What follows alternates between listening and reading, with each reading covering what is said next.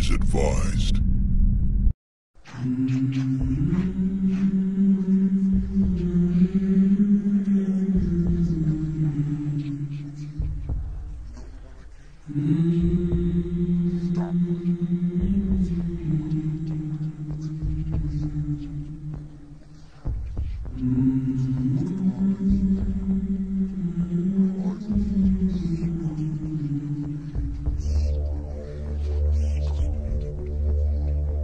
Schizophrenia, a long-term mental disorder of a type involving a breakdown in the relationship between thought, emotion, and behavior, leading to faulty perception, inappropriate actions and feelings, withdrawal from reality, and personal relationships into fantasy and delusion. At the age of 5, Otty Sanchez heard voices. They were mainly good, telling her everything was fine, but sometimes she heard bad voices. One of the voices named Lucy was horrible to her, telling her to cannibalize herself and eat her hand. Lucy and the other voices went untreated. But no one noticed. Friends and family describe Otty as the most level-headed kid around in the family. The good voices outweighed the bad. Otty Sanchez did well in school. She graduated in San Antonio, Texas with a decent average and pursued a career as a pharmacy technician. It was during these studies in 2003 that she met and fell in love with schizophrenic Scott Buchholtz. The two began a dysfunctional on-again, off-again relationship. As the years went on, life became harder, and Sanchez's mental health worsened. She used drugs for the first time in 2006, which only made Lucy and the other bad voices more powerful. With the voices now louder, Sanchez began to display erratic behavior. This caused her to lose her pharmacy job. With her career tarnished, she bounced around from job to job, usually working in fast food restaurants trying to make ends meet.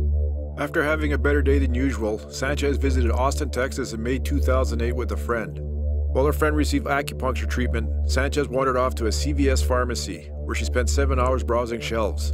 Staff became concerned and called the police, where she was taken to the Austin State Hospital. For 16 days, Sanchez underwent various tests and was diagnosed with schizophrenia during this time. It was the first time her family learned of the severity of her mental illness.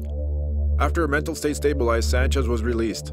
The nurses at Austin State Hospital referred her to the outpatient care at the Center for Healthcare Services in San Antonio. They gave Sanchez the contact information, set up an appointment for her, and later called to make sure she showed up. Otty Sanchez was paranoid, mildly delusional, depressed, and psychotic with hallucinations. Throughout the summer of 2008, Sanchez was uninsured at the time. She received free outpatient treatment from the San Antonio clinic, including regular counseling sessions and antipsychotic medication. She was soon feeling much better. By early September 2008, all that changed. The Center for Health Services, with its budget strapped, could no longer afford to provide Sanchez's treatment. She would have to either pay or qualify for a government benefit. The paperwork to apply for the government benefits overwhelmed her, especially with Lucy in her head, and she stopped going to the hospital and taking her medication. Around this time, she began another relationship with Scott. A few weeks later, she became pregnant. Her pregnancy followed through without incident, and at one point, Sanchez went to a counselor for depression. After Scotty Buchholtz-Sanchez was born on June 30, 2009, an infection complicated Sanchez's recovery from giving birth, and she was required to use a catheter for about a week. That setback darkened her mood, and she was soon diagnosed with postpartum depression. Sanchez's OB/GYN prescribed antipsychotic medication, but Sanchez complained that it made her too tired. Approximately 17 days later, she stopped taking the medication. Her doctor planned to prescribe an alternative, but before help could be received, Sanchez got into a fight with Scott and moved out of his house. On July 20, 2009, she and the infant moved in with her mother and sister. That same afternoon, she visited a familiar clinic complaining of paranoia and stress. The counselor, Luinda Combs, could tell right away that Sanchez wasn't well. Sanchez spoke of delusional paranoid thoughts that other women were trying to breastfeed her baby. She was hearing voices that informed her that others would like to take her baby away, and had visual images of other children's faces transposed on her baby's face. Combs suspected right away that Sanchez had postpartum psychosis. She knew Sanchez had a history of depression and had been institutionalized a year earlier with paranoid schizophrenia. New mothers with severe mental illness are much more likely to suffer from postpartum psychosis. Most alarming of all, Sanchez had stopped taking her antipsychotic medication because of the side effects. Combs told Sanchez she needed immediate psychiatric evaluation and called an ambulance to rush her to the hospital. The counselor wanted to make sure Sanchez wasn't mindlessly shuffled through a busy emergency room, so she called ahead to let the Metropolitan Methodist Hospital Psychiatric Unit know that Sanchez would soon arrive with a likely diagnosis of postpartum psychosis. The hospital worker who answered did not want to take information over the phone, so she also gave the specific details of the client's delusional and hallucinations to EMS workers to pass along to the hospital personnel. The ambulance arrived at Metropolitan Methodist, a private hospital, at 11:39 a.m.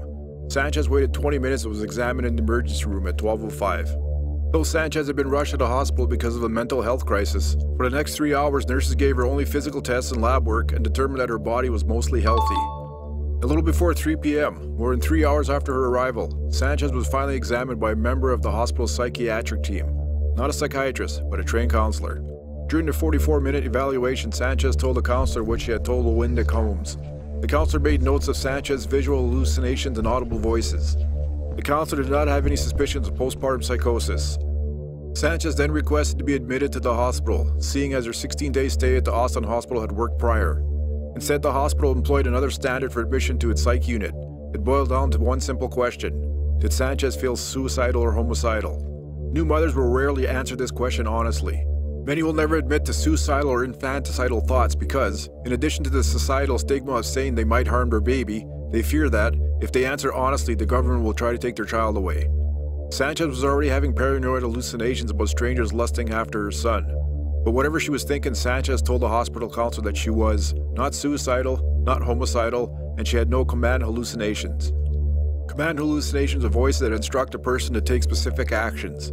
The counselor checked the note box on a form next to the line that read, "Is the patient having suicidal or homicidal ideation or making threats?" Sanchez was given a flyer on dealing with anxiety with the name of a clinic she could contact, though it had no address or contact information on it. And that was that. Over the next few days, the voices worsened, telling her that the devil was in her son, and Sanchez would avoid looking into her infant's eyes for fear of seeing the devil. The power of Christ compels you! 5 days after being released from the hospital, Sanchez went to Scott's home demanding her infant's diaper bag with the baby in her arms. At some point during their exchange, she became agitated when he told her he needed a copy of the baby's birth certificate and social security card. Sanchez's behavior shifted at this. Scott's mother, Kathleen, noted Sanchez's erratic behavior and urged the new mother to seek help. Paranoid that Kathleen wanted to steal her baby and breastfeed him, she ran from the house. Sanchez threw the car seat into the front passenger seat and sped away without safely buckling the baby. She left so fast she left behind the diaper bag she came for, her purse, and her medication. They called the Bexar County Sheriff's Department and reported concerns over Sanchez and the infant. The incident was treated as a disturbance, but police took little to no action. In the early morning hours of July 26, 2009, the voices in Otty's head were too much to handle. She was going crazy. She woke up her sister Priscilla Garcia and gave her baby Scotty, and when she calmed down, Priscilla gave her baby back. Around 4:30 a.m., while the rest of the family slept, Otty listened to Lucy and attacked her infant son with a large kitchen knife and sword. She mutilated his genitals, his head was nearly decapitated, she had flayed his skin, cut off his ears, she chewed 3 of his toes off and cut off some of his fingers, she ripped off most of his face, she ate parts of his brain and internal organs, and bit baby Scotty across his body. Priscilla Garcia was awoken to screams at 5 in the morning. "I didn't mean to do it, he told me to." She woke up to a scene of horror in her bedroom doused in blood. Priscilla dialed 911. During the 911 call, the operator could hear Otty Sanchez screaming, "I love him," and that she stabbed herself in the heart and stomach. At one point during the frantic call, Priscilla Garcia tried reassuring her sister that she was still alive. "Otty, this time I told you to come to me. I tried, but you told me that you had died. I'm not dead, Otty. I'm standing right here talking to you." Otty Sanchez was sitting on the couch bleeding from her self-inflicted wounds to her chest and throat, screaming, "I killed my baby, I killed my baby." She told officers the devil made her do it. Otty Sanchez was hospitalized for her self-inflicted wounds and later charged with capital murder and held on a $1 million bond. Otty Sanchez was evaluated by 3 separate psychologists at the North Texas State Hospital Verin facility, including Dr. Randall Sellers and Dr. Lucy Puryear, to determine her competency to stand trial. Dr. Puryear wrote, "It is my medical opinion that Miss Otty Sanchez was incapable of telling the difference between reality and her delusions." Dr. Sellers concurred, saying it was my opinion based upon reasonable medical evidence that Miss Sanchez had a severe mental illness, paranoid schizophrenia, at the time of the alleged crime. According to their notes, Sanchez said that she had heard voices telling her that her mother killed John F. Kennedy and Marilyn Monroe, and for her mother's role in the killing of the president, the KKK was mad at her. The voices also told her to hurt Scotty, that he was going to be the apocalypse. The voices told me to eat his insides. I was a harlot because I had committed adultery. There was a demon in my stomach and it would only come out if I ate Scotty. This had to be done by 5 in the morning. After that, Scotty would evolve and would no longer be possessed. She explained how she killed her son and how she gagged and threw up while eating his flesh and brain matter, but the voices forced her to continue. Even after her arrest and hospitalization, Sanchez said she continued to hear the voices. They told her that she was going to get a heart transplant and that she was going to be hurt. On June 30, 2010, Otty Sanchez was found not guilty by reasons of insanity and is currently in a mental health facility where she'll remain for, if not all her life. Despite the evidence that Sanchez was insane at the time of the killing, some in San Antonio openly called for the death penalty. They included Scott Buchholtz, who said, "I think she should be punished to the fullest extent of the law. She killed my son, she should burn in hell."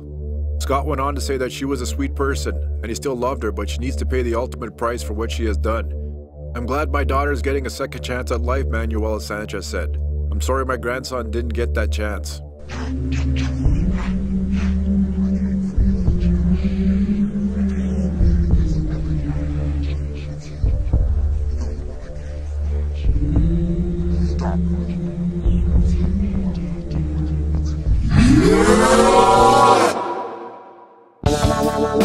Welcome to my channel. This is Mr. Scary.